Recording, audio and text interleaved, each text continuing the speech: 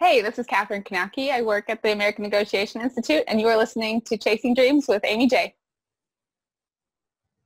Love it. Love it. All right. Hey, Dream Chasers, this is Amy J, and thank you guys so much for tuning in to episode 207 of Chasing Dreams. I can't believe we're already here in October. It is birthday month, which means, guys, we are raising money for Mental Health America. If you can and you are able, would love it if you could donate to the cause. Just go to amyj21.com/birthday. Link will be in the show notes. We're raising money for Mental Health America. Goal is 2,100. Can we get there? Not without your help. So please do check that out. It would mean the world to me. Think of it as a birthday gift. You don't have to get me a birthday gift, but if you wanted to, that's how you would do it. All right. So today I have a wonderful guest, a recommended guest, actually from another recommended guest, which is really funny because really the recommendations just keep going. It's like a circle and it's just family and it's awesome. And I have Katherine Knapke, RN, BSN, Communications and Operations Manager at the American Negotiation Institute, where she uses her experience as a psychiatric nurse trained in therapeutic crisis intervention and a mediator to address the psychological, emotional, and societal concerns. I was going to say social concerns, but societal concerns that impact women in the workplace, which is such an important thing. In October this month, she is launching the American Negotiation Institute's newest podcast, Ask with Confidence. So that will be in the show notes. You guys should check it out for sure. It's designed to empower women and to help them gain the confidence they need when engaging in difficult conversations, which is definitely not an easy thing to do.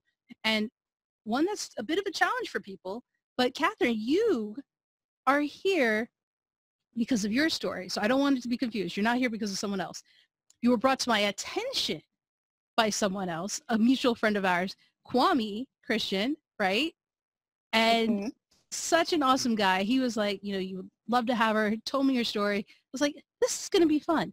This is going to be fun. So thank you for joining us here today. I'm totally excited to have a conversation with you. Well, Amy, I am so excited to be here, and I am equally excited, even more excited that you support mental health and that it is Mental Health Month. I couldn't think of a better month to be on the show because it's something, you know, my background as a psych nurse. It's like I think about these things. Was this on purpose? You know, the timing of your episode might be on purpose, but having you on the show was going to happen regardless. Well, you know, a psych nurse and then also, you know, my own mental health struggles. And it's something that's very near and dear to my heart. And I love talking about it. So I'm really excited. Thank you. And you know, this might be a rare place that people encourage conversations about mental health.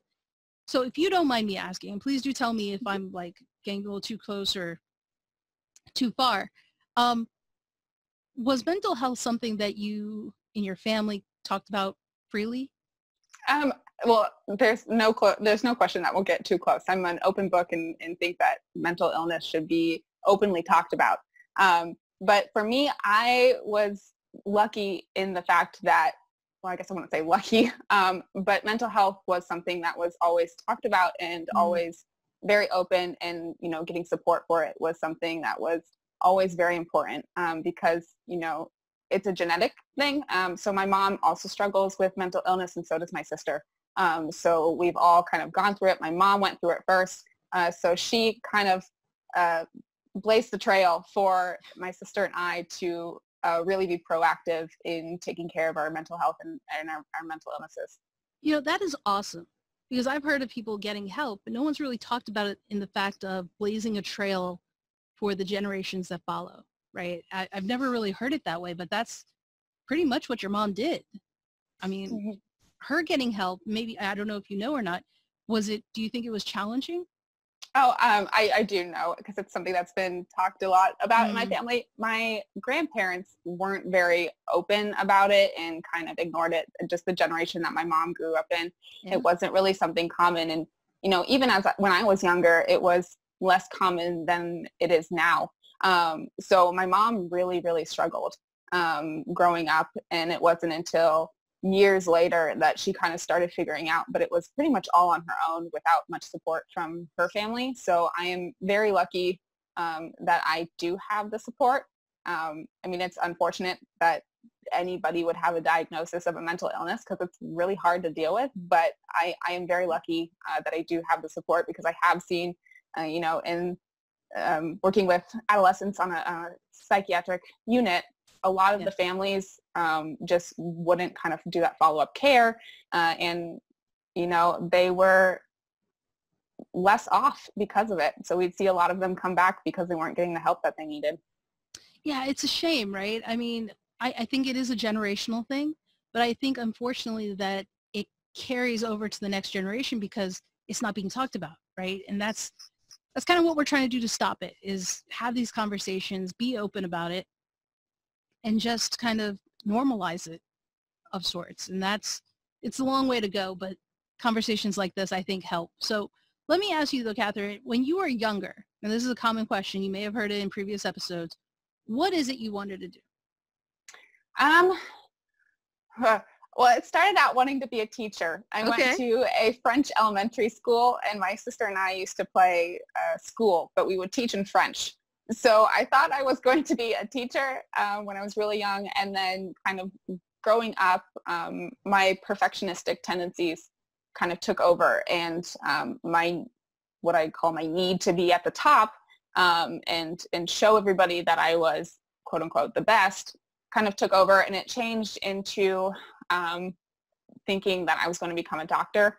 But I was really sick at the time of looking for colleges and wasn't sure that I was going to really make it through. And so I decided, well, I'll become a nurse because I don't want to go through college for 4 years, get with pre-med, and then you come out with something like biology, and that wasn't really something that interested me. So I decided, you know what, I'll become a nurse, and if I still really love it, I'll push forward and into that field. But that being said, obviously I'm not really practicing as a nurse anymore because that really wasn't fulfilling.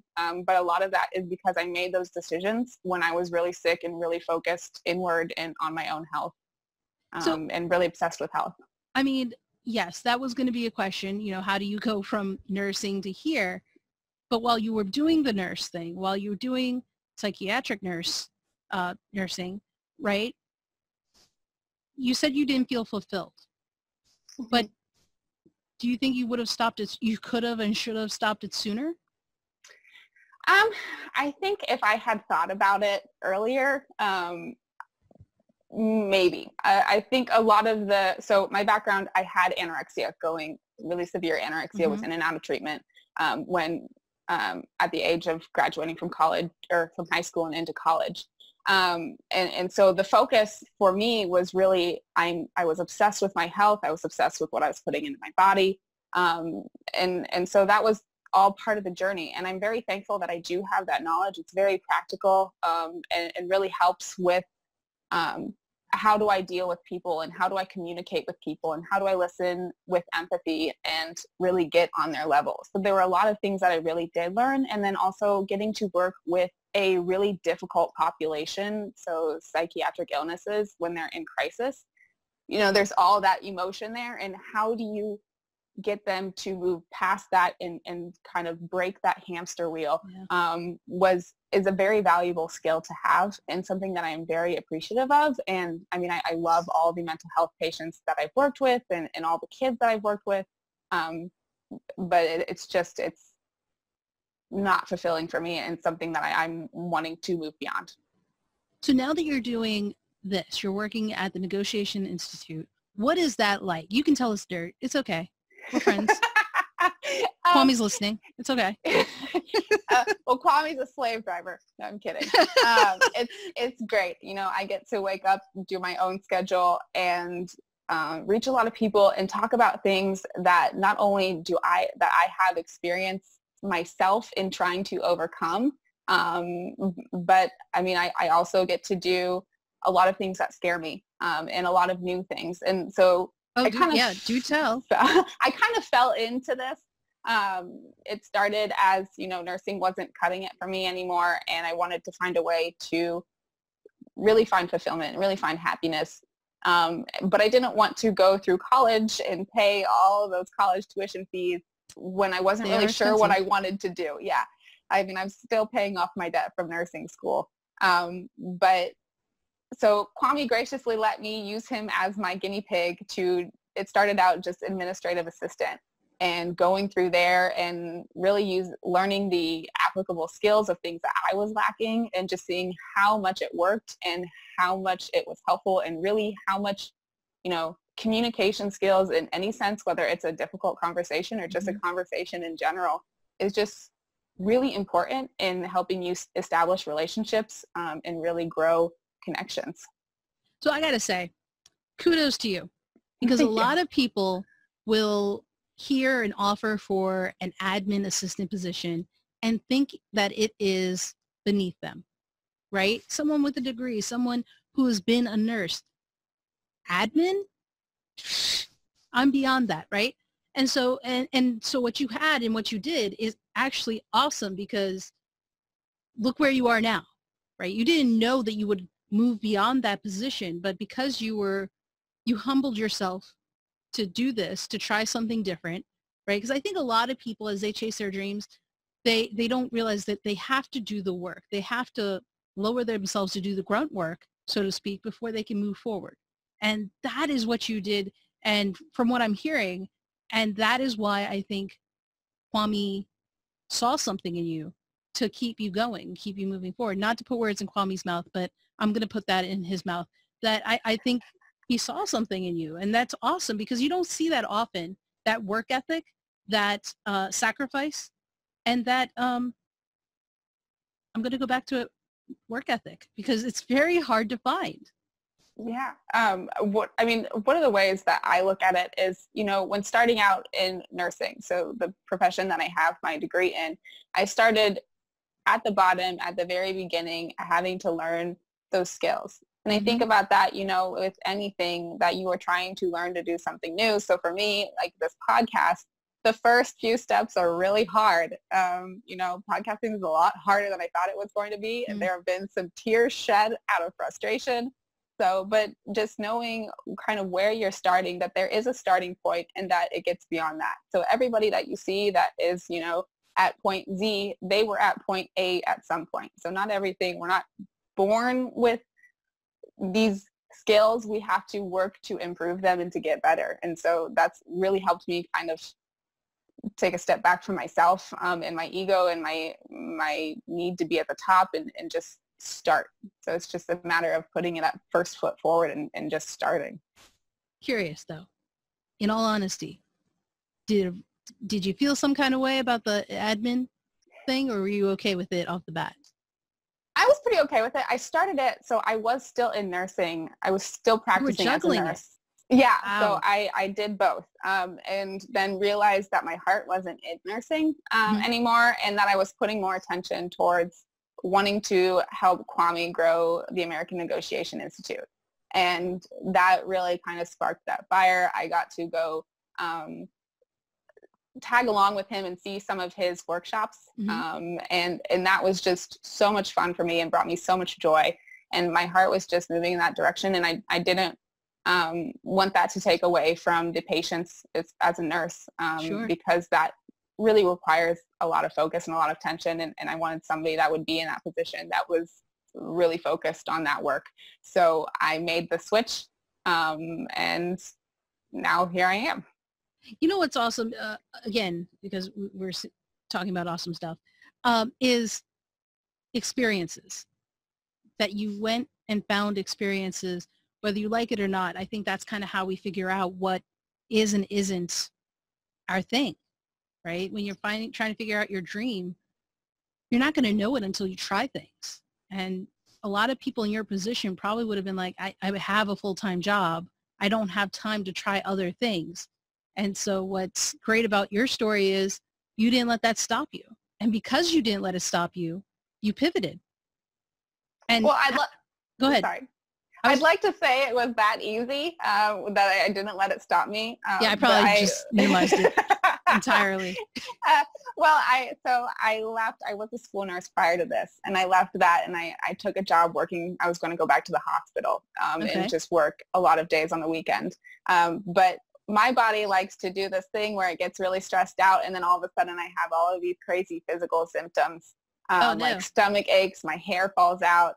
I have narcolepsy, so I am a lot more tired when I'm really stressed. So just like all of these things manifesting kind of almost like an allergic reaction to stress. And it got to the point where I was starting the training for this new job at a hospital and just couldn't get out of bed. And I was like, this is obviously my sign that this isn't for me. And Kwame had been kind of encouraging me and pushing me, hey, you could, if this is really what you want to do, you can quit your job. You can make it happen and you can quit your job. And I was kind of on the fence and like, I don't know. How am I supposed to support myself? Yeah, which are all very valid questions. But, in the end, this was better for me. And even though there's still a lot of stress and anxiety with, okay, how am I going to make this work financially? It's a lot less stressful and a lot less severe mentally than the idea of having to pick up a job that does not fulfill me at all. So it's interesting that you talk about the mental consequences of your choices. It being Mental Health Month, we're going to talk about it just a bit, right? We don't often think about that, right? Especially if we have a job that's secure and a job that gives us money to not have stress. A lot of people will sacrifice their mental health in order to stay in that position. For you, it sounds like you did the opposite, right? Yeah. I mean, is that fair to say? Absolutely. And a lot of it was because, my mental health would take over to a point where I wasn't really functioning or providing value to things anymore because I was so busy worrying about my anxiety. And even to, not everybody has it extreme, but even to a lesser degree, when you're stressed about something, that's taking away mental energy that you could spend putting it into something that you really enjoy, or chasing your dream. We go to work 9 to 5 and then we're tired at the end of the day. We're stressed. We just kind of want to decompress and distract ourselves. And we're really taking away from ourselves to really achieve our full potential. That is so true. I was recently at a job, or I'm not going to say what job or even which day, but I had an experience where I came home at the end of the day. I just had no energy to do anything, like dead tired. I was like, I had so many things to do for the podcast, for branding, all this stuff. But I was like, I can't. And I knew I would be getting up the next day to do the same thing, wash, rinse, repeat kind of thing. And I was just stressed, miserable, not really anxious, not even quite depressed entirely, but just meh. And it was the weirdest feeling. But I knew I had to make a change. I had to do something because finding a balance, I don't think people give enough credit for work-life balance. Personally, I like more balance on the life side than the work side.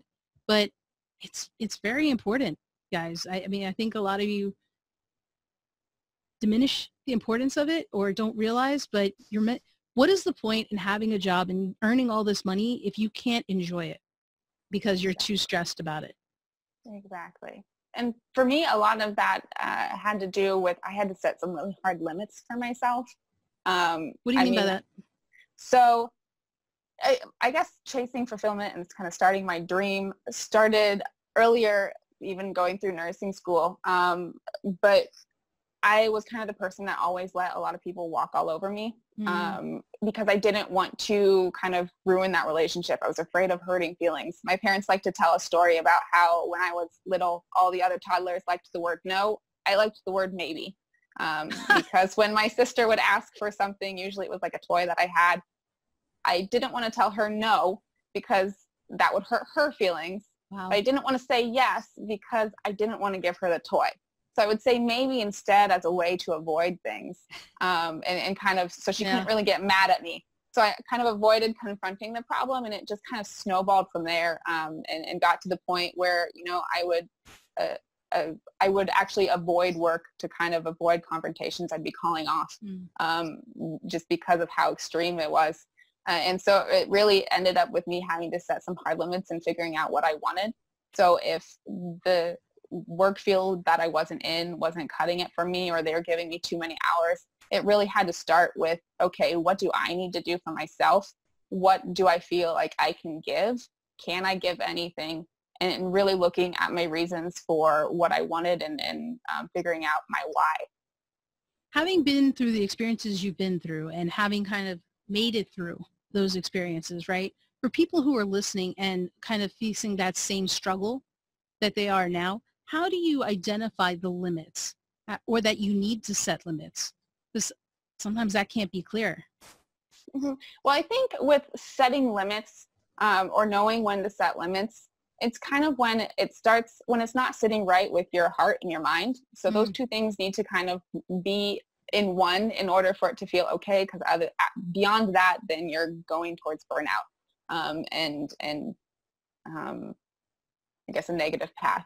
But figuring out the way to set limits and what you want, it's an internal reflection. So think about, okay, this person is asking me for something. How will that impact X, Y, and Z? So if that's going to impact your ability to do self-care, then maybe that's not something that you can do. Or working with the person, okay, they're asking me for this much amount of my time, I can do about half of that. And then really talking it out, because it's really important to take care of yourself first. It's kind of like, that how they tell you on the plane where you put your own oxygen mask on before somebody else's, because you're no use to the others if you're not functioning. The same can be said for nurses, moms, parents. Like sometimes y'all could be the worst. Like I was thinking of my mom, like she could be the worst. Nurses, I don't know if you were the worst, but my mom is a nurse. They take care of everyone else before they take care of themselves, which is against the adage. So I want to touch on something you said, which was self-care and this conversation that we're talking about. And sometimes I think people think self-care has to be extreme, right? Taking a vacation, they can only do it so many times a year. I already used my day off. I can't have another self-care day. I can't do self-care today. I did that like 3 months ago. What are you talking about? I hit my quarter. What can people do to help themselves with self-care? Like it doesn't have to be extreme. Do you have any thoughts on that? Oh, self-care, you can do that in anything. I mean, for me, even like your activities of daily living. So showering, brushing your teeth, putting on clothes for the day. Those are all things for self-care. Living in a clean environment. Not that cleaning is necessarily something fun and feels caring, but it does have an impact. So it's little things like that. Even like, if it's journaling or taking time to do some kind of hobby you like. So if you like drawing or you are really enjoying a TV show, carving time out for that. So that way it's not all just work and things start piling up and backing up.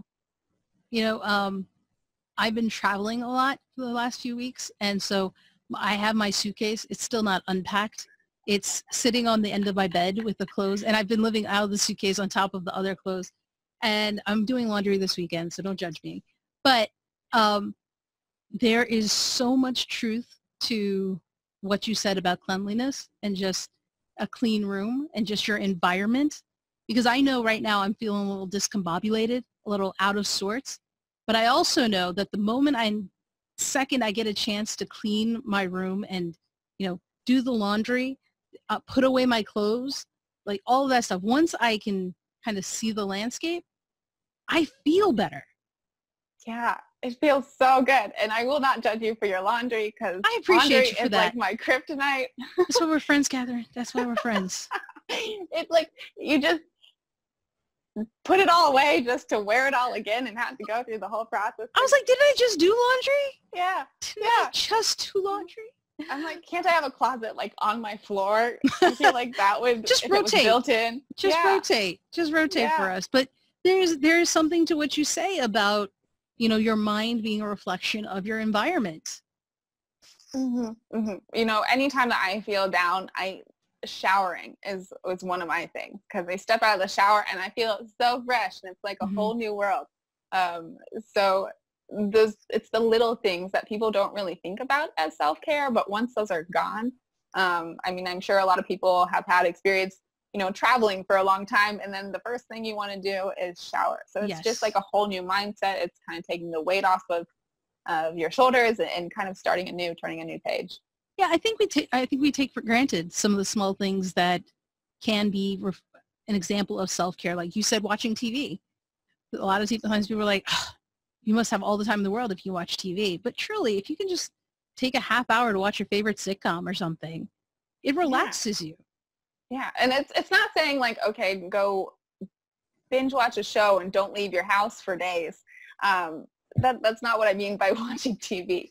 I mean, whether just carving out a small amount of time for yourself, doing something that brings you honest joy. So if that is a funny TV show, or if it's CSI, crime scene, whatever, those little acts have big impact on your ability to be present in the moment for when things aren't necessarily always going well, or even just, you know, when you have a to-do list that you need to get done. Oh, there is such power and relief in checking off a to-do list. Like I'll put something on just to cross it off. I'm like, do I have one here? I just wrote something just so I could cross it off. There is this power in that I feel like, I did it. If I forget, I'll just put it on just so I can check it off or cross it off. There really is something to that. Amy, I knew I liked you. I am the same way. I love to do this. Yes. And I'll just add something. Like something I already did. I'll even put that on just so I can cross it off. And that's legit. I have something on my list that's already crossed off and it doesn't feel so overwhelming. It's legit. You're just going back and correcting the fact that you left it off. You still did it. It's worth crossing off. There's something to it. And I got to write it down. It can't be like that digital. The digital one's not as satisfying. No, it's not. Yeah. It's not. I like the paper and pen. The paper and pen. But see, this is what works for us. One thing you said earlier, you can't compare someone's chapter A to their chapter Z, right? Mm-hmm. And I think it's the same way with self-care. I think social media has kind of trained us to look at other people and what they're doing. And like, man, these guys are living self-care. But what self-care is for Katherine is different than self-care for me, right? Mm-hmm. And that's something I think people also need to realize. Oh, social media, that is a whole nother rabbit hole. I mean, we get so caught up in the comparisons and forget to realize that people are posting also their most perfect, happy moments. I mean, think about it yourself. How often are you posting your negative and your bad and your struggles? People want to share their successes and the good times. And so we often forget that, you know, everybody else has negatives. They've all tripped and fell. I'm not a teacher. English isn't my strong point. Everybody has had trips. They've fallen, you know, whatever. They've all had struggles. Somebody's point A, it may have taken them many years to get to their point Z, and that's all they're showing. But, you know, we don't see the kind of in-between in the middle. So it's really important to, you know, focus on yourself and focus on what works for you instead of getting caught up in what somebody else is doing. One of my favorite things is, you know, you can take inspiration from somebody else, but not imitation. So add what inspires you to what you're already doing that is already successful. So true. So true. The other thing I'll extend on what Katherine is saying is don't be so caught up in scrolling through social media, spending your time in your life scrolling and swiping. It's like the wiki downfall, right? You start on one, you click on another, and you just keep going. It never ends. Don't do that. Live your life. Post it if you need to, but don't be so caught up in other people's lives that you forget to live your own. Yeah, absolutely. Absolutely. And I am horrible. I still scroll. So I still have the same struggles as everybody else. I get caught up on it too. But nobody is perfect. We all have our things. Well, so you make a great point, because I think people often think that if I cured it once, if I was able to do it for one day, that's it. I'm done. What else do I need to do? I've done everything I need to do. And that's not the case either, guys. Mental health and your life is an ongoing daily process. I mean, Katherine, you've had ups and downs, right? Even after knowing this stuff with your work experience, right? That's normal. Yeah, absolutely. And, you know, I wish there was a magic button to, you know, say, oh, I've done this. I've checked it off my to-do list, and now I'm beyond it. I've moved past it. But unfortunately, as people, you know, life is kind of a squiggle. It's not a straight line from point A to point B. So, I mean, and particularly with mental health, yeah, I still have my struggles. You know, yeah. I went through a very, very rough patch where it was kind of all the time, and now I've kind of grown out of it, but that doesn't mean that I don't still have things. You know, even just a few weeks ago, I went through a lower moment, as I typically, you know, see those things come up when the winter is coming and it gets darker. But I know that about myself, and I know the steps that I can take to move beyond it. So I still go through it, and, you know, sometimes, you know, you take one step forward, you take two steps back, but you still continue to push and move forward. So true.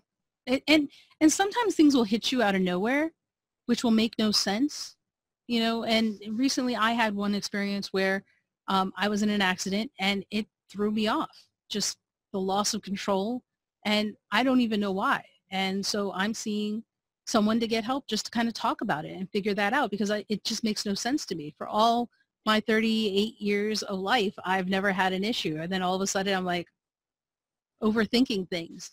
And so there's no shame or judgment for needing help. The point is, ask for that help, guys. I mean, there's no limitation. Too young, too old, there's no such thing for it at all. I mean, in your experience, have you talked to people of wide-ranging backgrounds? As far as, you know, asking for help? Yeah, yes, asking for help or being affected by mental health. You know, working in psych, I saw complete wide array. But in my own journey, yeah, I mean, ask anybody from whatever background. It affects everybody. We all have brains. We all have emotions. So nobody's exempt from that. So it's just important to, you know, speak up, use your voice, and reach out to resources around you. Absolutely.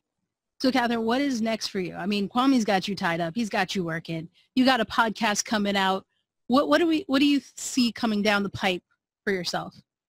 Well, the goal is to do a lot more speaking engagements and really impacting women. I just joined a women's board and will be sitting on that. So I'm really looking forward to kind of growing and talking more and inspiring confidence. That's awesome. I love it. Well, let me ask you, as someone who's kind of gone through it, seen different things, had different experiences, and really working your way through it now, right? What is something you would recommend to people who are chasing their dream today they could do? Well, the first thing is just start. No matter where you are, just start. I mean, obviously, I'm not at point Z yet. I'm still in that kind of starting process, but it had to start somewhere. But also make sure that you are able to say no in setting those boundaries, so that way you can chase your dream and go further, because otherwise people will just kind of walk all over you and take you for advantage. Very, very true, guys. Very true. And now, Katherine, it's time to get to know you just a little bit better. Yes, I live for these questions. It's time to pull out the questions. All right. We got 5 questions for you, randomly selected, slightly screened. I am ready for this. You ready? Yeah. How much would you have to be paid to never use another cell phone again? Well, can I negotiate that? Is my question. I guess that was a fair question. Value? That's a fair question for someone who is from the American Negotiation Institute. Touche. Kwame would be proud of you. Like, I'm gonna say monetary value to keep it simple. Oh, okay. I hate that it's going to be such a high number. Probably like $1 million at least. No, it'd have to be more. I'd have to be able to retire. I'm going to say like 50 million. 50 or 15? 50. Wow. All right, that's fair. I mean, I'd like to point out that you could still use an iPad. Oh, yeah. No, it's too late. You asked for 50. You can use an iPad. There are still landlines. 50 million will get me to a remote island somewhere. You know. That's fair. Kwame would be proud that you tried to negotiate that, though. Simple question. Would you rather visit the zoo, the library, or an art museum? Ooh, I really like art. You Oh, probably can't see it behind me. There's a painting behind me. that's gorgeous. I do all my own art. Did you make that? I did. I painted that. That's beautiful. Thank you. Guys, check out the YouTube channel. You can see a picture of it. I always walk into these stores. I really like modern art that's really kind of eclectic. And you go into all these stores and it's just like stripes of painting. I'm like, I could paint that. So I made myself So my own. Did it yourself. So I'm guessing yours would be art museum then. I'll probably pick the art museum. Probably that. I like art. All right. All right. This might take you a little second, unless you have this. If you owned a boat, what would you call it? Ooh. Right. I thought it might take you a second. Oh no. This is a really hard question. The cell phone question, she can give a number. The one where she needs to give a name is the struggle. Well, I'm the same with like restaurants. I can never make a decision. I'd probably call it, this is not very original, but I'd name it after myself. I want my name on a boat. Hey, why not? Yeah. Why not? So what would it be called officially? First, last name, just first name, just last name? What are we thinking? Well, I'd have to go with like the Katherine because my family, my dad is one of 9 kids. So I have lots of first cousins and families that are Knapkes. So I couldn't just call it the Knapke. One of my family members might take my vote. It wouldn't be yours then. It wouldn't be yours. The Katherine. I like it. I like it. All right. Number 4. What's your favorite weekend ritual? Ooh. So I am a very early morning gym goer. I get up and I go to the gym at 5 in the morning, Monday through Friday. So my favorite thing to do is not have my alarms go off. I don't really sleep in. I still wake up probably around 6 Your body in the morning. probably wakes you up. Yeah. I'm still an early riser, but just not having to, be ruled by the alarms. It's very freeing. I respect that. That's a good one. That's a good one. All right, last question. If you could live in the house from any movie, which would you choose? Ooh. And I'm going to say, if you could live in the house from any TV or movie, which would you choose? Does like the Taj Mahal count? Because I'm pretty sure it's been in movies. I'm sure it's been in a movie, yes. I would definitely live in there. Really? Yeah. It's gorgeous. It is gorgeous. My mom was born in India. My grandparents were missionaries there. Nice. So she was born in Vellore in southern India, and we got to take a trip over there. My sister and I did. And the Taj Mahal is just gorgeous. Yeah. How awesome is that? Well, Katherine, thank you so much for being on the show, sharing your story, talking with me about mental health, which always means a lot to me. Let these guys know, how can we find you and keep in touch and follow you? Absolutely. It's been my pleasure. You can find me on LinkedIn, just Katherine Knapke, and then also the Act with Confidence podcast is coming out. It's not live yet, so you can't search for it, but I will definitely give Amy the link when I do, so she can put it in the description. So check it out. Awesome. Well, Katherine, thank you so much. And guys, don't forget to check out the show notes over at amyj21.com/episode 207.